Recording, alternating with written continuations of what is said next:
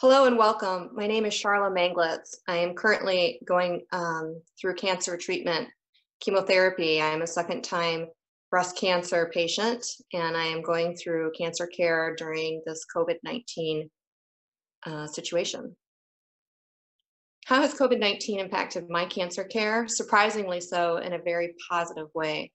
It helps that I'm taking this very seriously, but I'm not playing into the paranoia and pandemonium that we see in public and portrayed and sensationalized on television. When COVID began spreading quickly in the United States, the cancer clinic I'm treated at put into place very strict rules. No longer could anyone accompany you to the appointment. It was kind of like a zombie land with just enough staff and a few of us complicated cases walking the hallways. I found myself with only one or two other people in an otherwise overflowing waiting area, followed by clinic rooms, normally entirely full, were almost all empty. That initial experience was rather seamless. And although the environment and the staff, very understandably, were on high alert, for me as a patient, it was almost serene in the waiting areas and in the clinic rooms.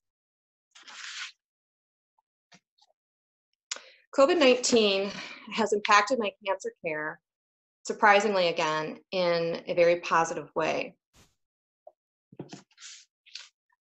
I am able to, because COVID-19 required the cancer system that I'm treated at to revise and tighten its rules. I found that I could immediately reach someone in the scheduling department. I could easily reach my surgical oncologist as well as my medical oncologist and other health practitioners that are required during this care. And if not, they return my calls or emails almost immediately. I found there are no longer excessive long delays just to check in. Gone are the companions and others who are blabbering on speakerphones on their cell phones, or groups of people looking very sad and miserable, compounding to my own angst. The last thing you want to do is sit around and feel like you're in a funeral home with a deli ticket with your number on it, waiting to be called back for your news. Gone are the sad groups waiting for the news of the diagnosis. The visual and auditory difference is vast and positive. To have speedy registrations, the ability to get into a clinic room and see your doctor and to be able to communicate directly and rather quickly is actually wonderful. To have the gloom and doom environment suddenly lifted is a gift. And I think that I can say this with some experience, as I'm a two-time cancer patient within the last 5 years. The last time I went through this, 2014 through almost 16, this was during the Ebola outbreak and the other panic that went on then. I remember that, but nothing much other than initial screening was done. The registration remained clogged. The waiting rooms and lobbies were full, stuffed like a can of sardines. The groups of doom and gloomers were still there. This time, it was like a plan was immediately put into place and revised as necessary. However, it is interesting to have a checkpoint and a drop-off, kind of like a school bus stop as a child, to have to walk in for treatment or appointments. I can appreciate how this might be harrowing for some people, particularly first-time cancer patients. But this time around with my cancer, I wanted it to be a bit more of a private experience. I get to walk into a clinic where to the outside world, the unknown goes on inside to them. But for us, appointments and treatments take place peacefully, and there is no more doom and gloom environment. How am I managing any anxieties about my personal health?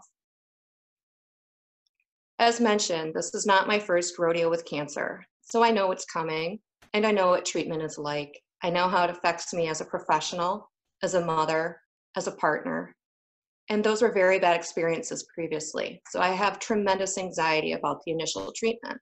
I have also had a lot of wound healing complications and other delays, so it's feeling like that one day you've been dreading for so long is approaching, but when it will arrive is simply a mystery. That said, after my first cancer experience, I quit being a lawyer, enrolled in the Institute for Integrative Nutrition in New York City, and graduated in 2019. I did this to understand cancer and health, particularly my own, to be able to help others, to obtain information about causation, prevention, and whatever else I could absorb about this disease and health, because being a lawyer no longer served me. Health did, and I wanted to help others feel better and implement natural remedies. During this time, I took courses in meditation and have learned natural techniques for dealing with the anxiety of the disease and other life issues. As relates to COVID, I have no additional anxiety. In fact, people are finally implementing better hygiene personally and professionally, and I appreciate those efforts. What I want people to know about patients with cancer on active treatment during this time is the following. This would actually apply to any time. You will never be able to understand what a patient undergoing treatment is thinking, how their life just skidded off the road. Are they in the middle of planning a wedding, getting divorced, going through a custody battle, caring for aging parents, and other things?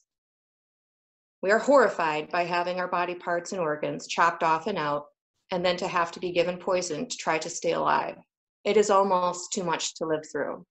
And you also get to lose your hair, eyelashes, eyebrows, and your physical identity in this process. It's very, very horrifying. It affected my vision and my hearing, and I still have ongoing GI problems from the effects of treatment the first time. And it is just impossible to explain this comprehensively to someone who has not been through it. Please know that we do appreciate your compassion and thoughts. We may not always take our loved ones' calls, and we may not always respond to letters or emails, but they do matter. And I would like to point out that from my perspective, and for others I have asked, the very last thing that we want to talk about in our leisure is cancer. We are living it already, so talk about anything except cancer. That said, as a simple suggestion, I want you to know that when I find out people in my ecosystem have cancer, I offer to become a pen pal. I send postcards and photos of Florida where I live.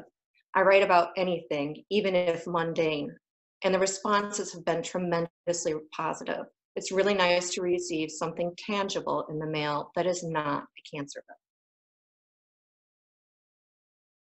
A positive thing that I'm taking away from this crisis is the following. I believe that this country has surprised me with its compassion and its unity to help medical professionals, police, first responders, feeding the elderly and the young. It's truly an incredible time to witness, and this proves love wins. Some things that are really important to me right now as a cancer patient. Two things. My son has now witnessed me go through cancer twice. He is 10 years old. He sees the news. It's all very negative sensationalism that scares him. Of course, I worry about my child.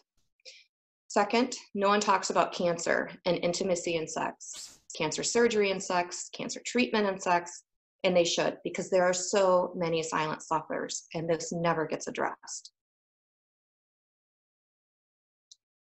Specific takeaways that I would like you to know is that this has taught us all something.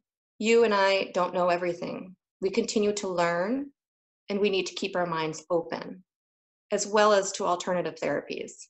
Never forget what a positive impact you can have by returning phone calls and emails promptly. It makes the patient, who is really paying for you to be employed in reality, feel like a person, that we're not just a number at the deli or an annoyance. It can relieve unbelievable worry that goes on as long as it takes you to respond to that call or email. Finally, I appreciate all of you and the hard work that you have done to get here. We will get through this, and thank you for all that you are doing.